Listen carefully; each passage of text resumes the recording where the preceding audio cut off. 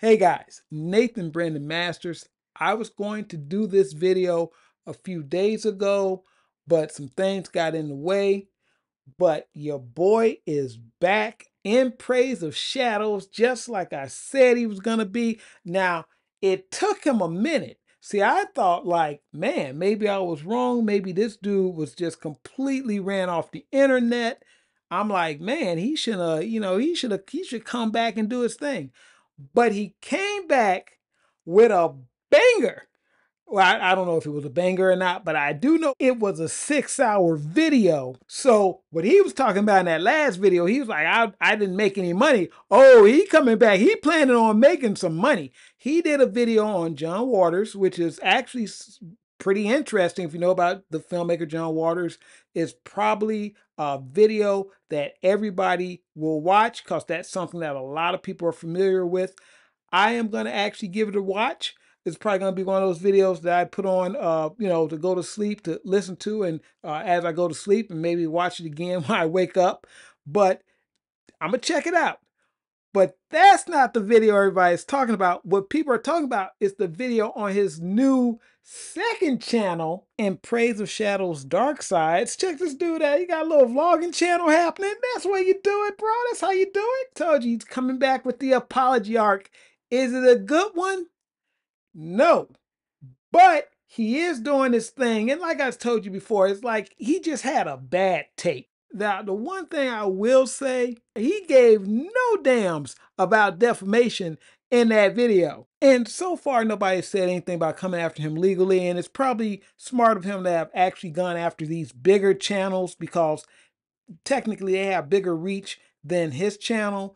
Wendigoon is publicly friends with Donut Operator. Wendigoon is publicly connected to the Internet Historian. He is friends with Mutahar. He has collaborated with Nick Crowley, Plagued Moth, Turkey Tom, Mr. Ballin. And plus, even people who are bread tubers and lefties were kind of like, bruh, this is a bad take. So, yeah, we see what's going on there. So he lucked out on that.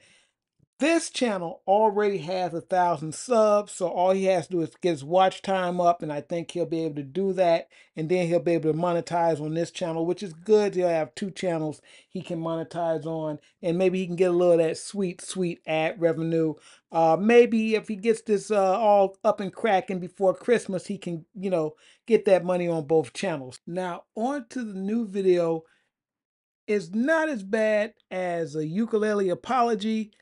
Hold on a second now, because Colleen Bellinger's apology was bad, but I ain't gonna lie, she dropped a bop. That Toxic Gossip Train, now that did slap a little bit. I ain't even on trip. But our guy in Praise of Shadows, or as we call him here, Shadow Praise, he's got some stuff to say. Hi. I don't really know how to start this, so I guess I'm just gonna start talking, I guess. It's been a while. Hope you've been okay. See, nice intro. I like what he did there. He came in, nice, little, he doesn't want to jump into it just yet. He wants to kind of meet you where you're at. Boy, know he said some wild stuff, but he ain't gonna jump right into it. He's got to kind of, lug you into it a little bit. I didn't want to really use a script for this video because anything that I say will be talked negatively about. Not necessarily true. People really just want you to come in, own your mistake, take the L, say, you know what, I messed up. And maybe you could tell why you messed up. Maybe you could tell how you're not going to do it again and why, what steps you're taking to improve. I mean, hell, even EDP did a somewhat decent apology video. I mean, we just didn't believe him because, he's EDP and he can't seem to stop himself from talking to minors. Recently, one of the best apology videos was Asmongold, who just came in, broke it down, said, this is what I was feeling. This is what I plan to do to get better. And we actually see him starting on that course, started with cleaning up his house and getting mentally better. And hopefully that will help him go down a different course. And I know personally getting that room clean, boy, that's a really good start to getting your mental right. There's still people who are going to be negative on that video. Sure, there's always going to be people who say, we won't forgive you. But I feel like the majority of people in this situation aren't going to feel that way. I mean, I think a lot of people are just here for the drama. And I think that if he keeps dropping, if he drops some solid bangers, people will easily forget, again, like I say, the dude didn't do anything particularly that he couldn't, that he can't come back from. Okay. Yeah, I said that in the last video. And the John Waters video has like 40 some K views on it. I ain't got 40K views on nothing, at least not on this channel. And many of you don't. So he doing better than a lot of us. And if I'd used a written response, I felt like people would be like, oh, he's just, doing this for PR. I didn't want it to feel like a statement that a politician would put out. I just wanted to be me talking to you, human to human. So apologies if this is a bit rambly. This is a little different for me. So what I would say is, like, after this opener right here, we should have went right into the meat. I was just gonna talk. And I guess I'll start with kind of a big piece of criticism was that, like, I just sort of disappeared. And I did that kind of for two reasons. One was that, of course, like, anything that I said wasn't going to help the situation that was happening. And so I just left. And I didn't want to really talk about it, and this is the last time I'm ever going to publicly talk about the situation again. I just also felt that people would be kind of, like, annoyed if I, like, tried to, like, come back and start making things again and just pretend like nothing ever happened. I didn't want to do that. I'm not annoyed by that. What I'm kind of iffy about is you creating a second channel for this video, which should have been this should have been a main channel video, because your other video was a main channel video, but by you putting it on this channel, you already got your 1,000 subscribers, and once you get your 4,000 watch hours, you can monetize this channel. And I think you're going to get your 4,000 watch hours pretty quickly. And what I'm saying, guys, is this dude is smarter than you think he is. And if he's not, he's doing a lot of things that make way too much financial sense accidentally. Understand, just because somebody's a bread tuber, that don't mean they dumb. Even if they claim to be a socialist or whatever. I mean, Hassan Piker claims to be a socialist, but the man lives in a $3 million home. I mean, I'm an avowed capitalist. I ain't never had no money nowhere near that. So one of or both of us are doing something wrong. But either way, don't think just because these bread tubers, they had that little, they talk that talk. Don't think they ain't, they don't keep their eye on that money, because they do. And you remember in that first video, he was already telling you he ain't making what he think he need to be making. So he making some money moves. In my opinion, again, this could all be luck, but I just don't think so. Dude, come back with a 6-hour video and then drop the apology on another channel. He's going to have 2 monetized channels, long form video. Bro, come on, dude. And I might be wrong about this, but on that second channel, I'm willing to bet you he starts doing a lot more uploading on that channel and then pushing his long form over to his first channel, and he'll have that money coming in on both ends. That's what I believe he's gonna do. One channel is gonna be vlogging, the other channel is gonna be for his long form doc style stuff. That's the move. Now, if you start seeing him pumping out content, especially if he starts doing slop content, like drama content stuff, he starts doing slop on that second channel, the money moves.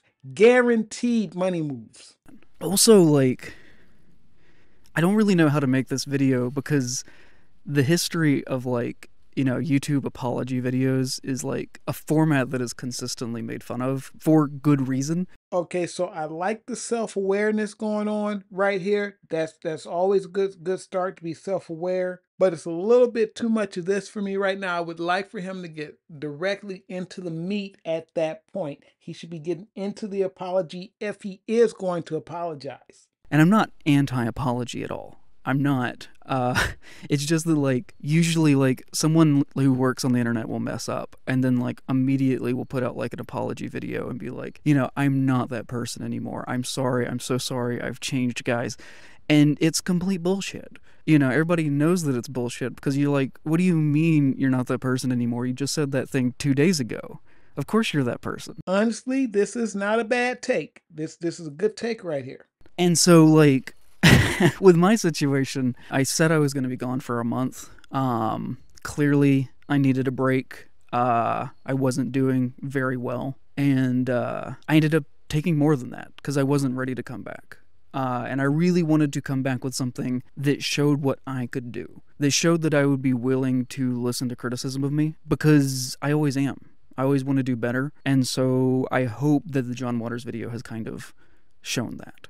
All right, money move again. So he's telling you, hey, look what I did. Look at the video I did, because that will show to you how I'm moving forward in what I'm doing next. And this will show you how I've grown. To see how he's grown, you have to watch his new video. Bro, and even with this apology, you can see that he's not really taking it that seriously, which I would I would hate for him to come back with like a super serious apology. It ain't that deep, but like I said, I didn't believe it was that deep in the first video, because there were some things he was doing, and I'm like, you can't be serious with what you're doing right now.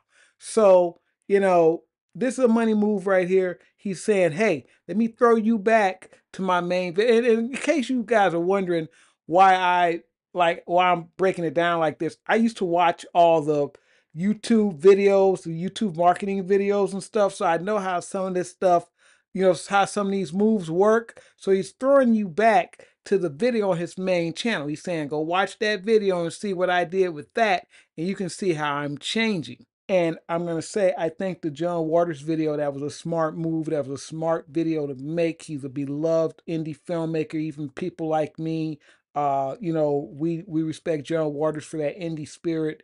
So good video, good subject matter to come back with. I don't know if I want to do 6 hours of John Waters, but like I said, I give it a chance. Good video to fall asleep to. If you fall asleep to a video like this, those ads still play, bro. You know what I'm saying? This was kind of a wake-up call moment for me. So, that's kind of where I'm at the moment. And I guess one of the main things I wanted to talk about here is that, when you do anything in a very public way that isn't received particularly well, people are going to do two things, which is ascribe a motive for why you did that thing, and also wildly speculate about yourself to put attributes onto you, that often aren't true. And, I definitely am guilty of doing that in the past, even in the bad conservative horror movie video. So I kind of wanted to talk more about me here than other people, which is something I don't really do all that much. One of the biggest things that has kind of always surprised me my whole career on YouTube is people thinking that I hate Christians. And I don't at all. I don't hate religious people at all. I myself am a Methodist, and I have gone to annual conference with the Methodists for the past, I think, 4 years, because I have an invested interest in how the church is dealing with LGBT members, which is an ongoing thing with the Methodists. I don't hate Christians at all. I can be very critical of Christians. I don't like evangelicals. I don't like proselytizers. Now, this was unexpected, and I'm not saying I don't believe him. I'm just acknowledging how he's going at this, where he's literally reaching out to the Christian community and the LGBT community at the same time, and that's an interesting way of doing it. And he's saying, hey, to like-minded people, this is what my beliefs are. So he's telling you more about himself. And some of this, what he's going to say next, I actually agree with. And usually if I'm being critical of religious people, it's because they're using the religion as part of their online brand. And if you're mixing money or your business with your religion, that is almost certainly a perversion of whatever your religion is teaching. And, I don't want to get into anything. I'm not trying to double down here with what I'm saying in this. I'm not trying to critique people. I'm just trying to talk about where I come from with things. Now, I agree with him here, but only to a certain point.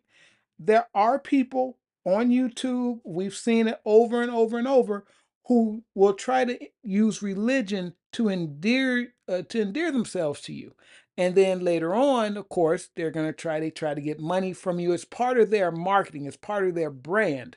I'm religious, and therefore you can trust me. And what I say is true, and I'm coming from a good place. And if I'm offering you something, you may want to buy it from me instead of other people because I'm religious and I'm a good person. That we see that all the time. I mean, we saw that with Ruby Frank. Wasn't that her whole thing of how religious she was? She was a strict mom that was going to raise her children right, and she had these weird punishments for many times very small infractions, such as, if you're a young child and you forget your lunch, that's, well, you're just going to starve that day. And that was one of the more famous clips. And there are people who kind of see, I don't know, this is something iffy about you. And then, of course, we know what we find out later on. She's abusing her kids, which people had already called out. And she's out there wilding.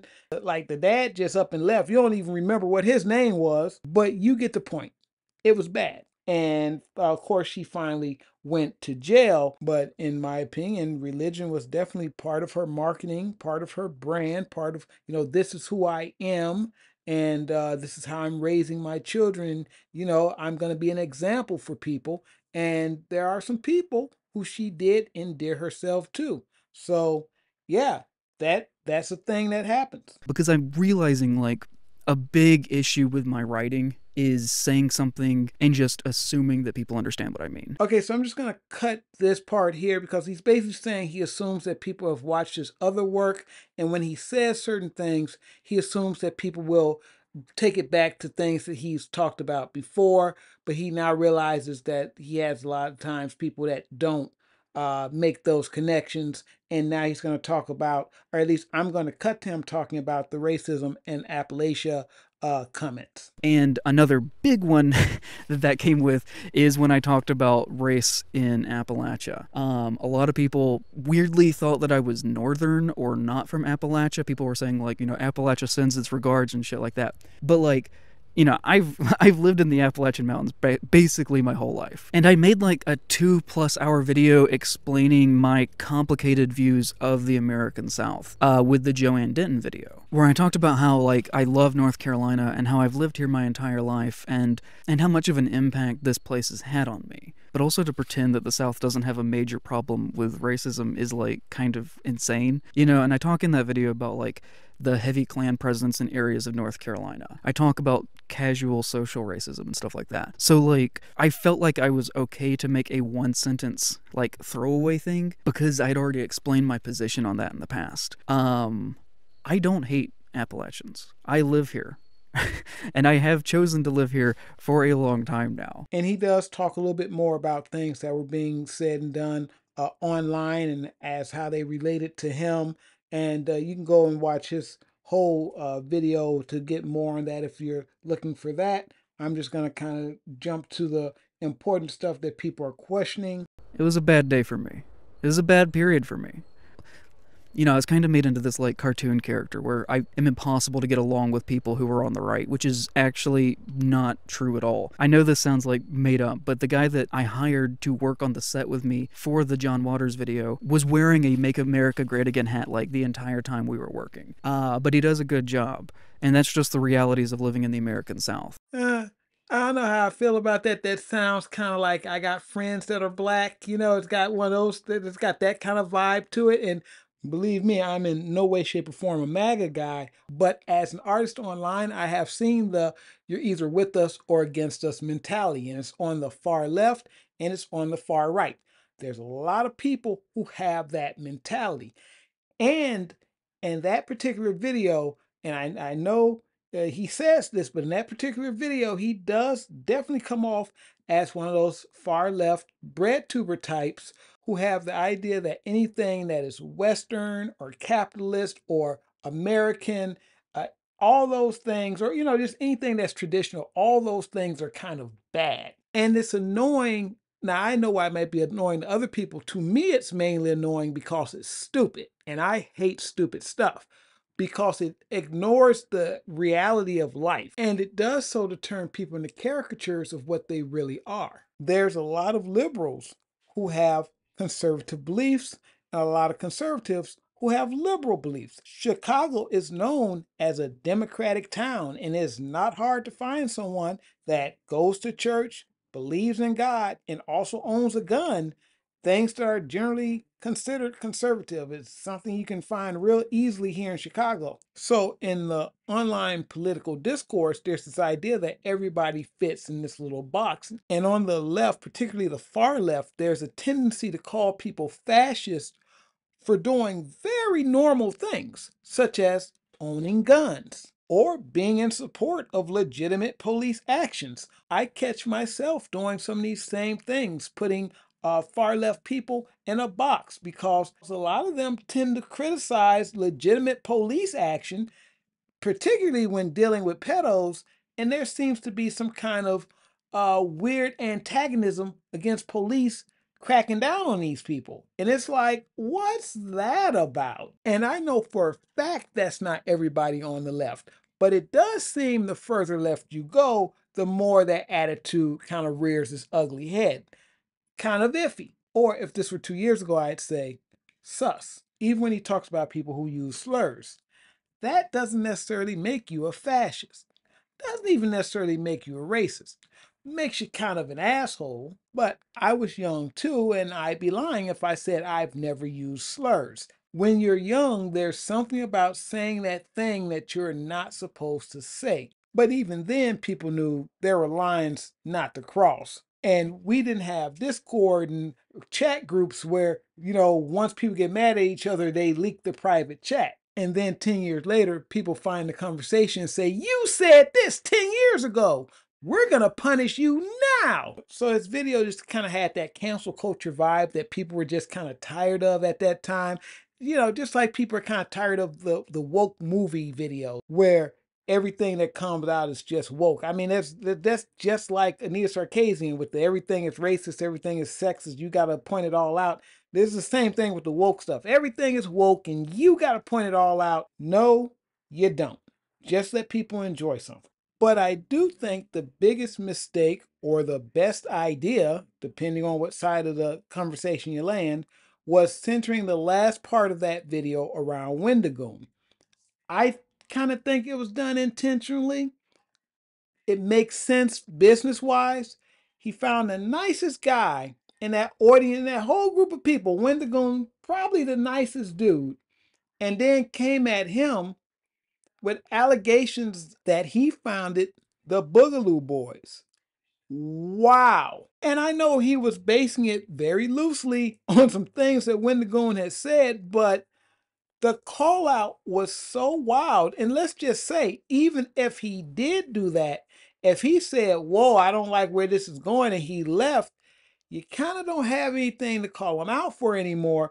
If people are doing something that ain't got nothing to do with you, and you was like, this is getting out of hand.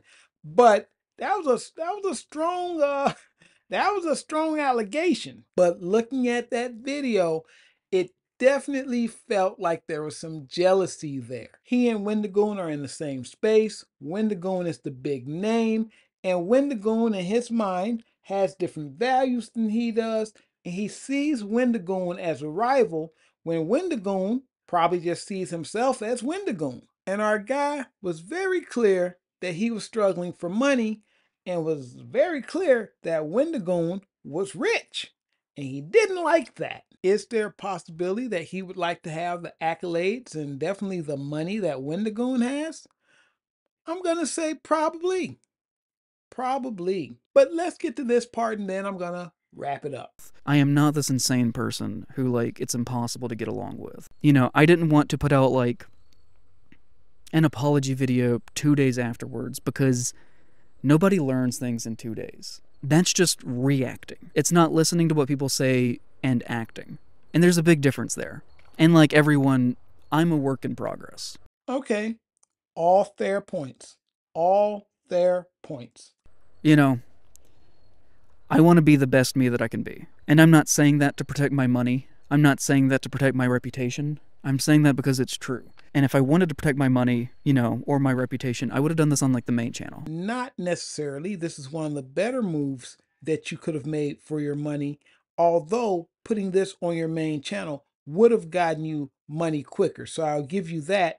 And also the fact that you deleted the original video, which if I were you, now I'm going to say where our guy Shadow Praise here is better than me. because if it were me, even if the video was getting that kind of heavy backlash, I would have kept that video up there. Because if he was worried about money, he sure as hell wouldn't have been worried about it when that video was done. Because that thing had heat. That thing had legs, baby. Now, I got a feeling that he made some money from that video before he took it down. Because that thing was spicy. It was making the rounds. But I'll take him a little bit on his word at that, because he did delete that main channel video. But I really do believe this video should have been on that main channel, because I think more people would have seen it, because the only way I even knew about this video was because other people talked about it. Like some of the people that he talked about actually talked about this video. You're only watching this if you sought this out, you know? So it is what it is. People can think what they want of me. I will continue to do better. And that's kind of where I'm at right now. I'm sorry for everything. Genuinely, where I fucked up, for not having any chill, for just being a kind of an asshole. So I guess that's where I'm going to leave this. So that's it for the apology. After this, he talks more about his channel. It's not really going to be a vlogging channel. He's just going to do like similar content, but on certain, on specific types of movies. He talks about it. You can go watch his whole apology. I'll link it in the description. I really do feel that people wanted him to specifically address the people that he talked about in the end of his video. I think it would have been nice to mention them by name the way he did in the last video. He mentioned these people by name and said things about them.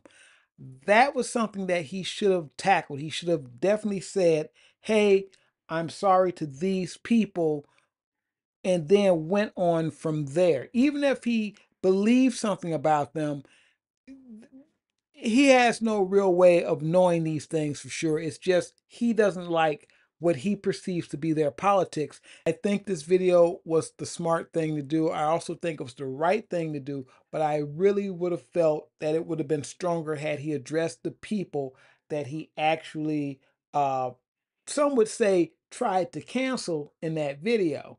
Now, I don't know if people would say that it was a full on him trying to cancel people, but there's a little bit of that energy there. But overall, he does take accountability for things, for the video itself.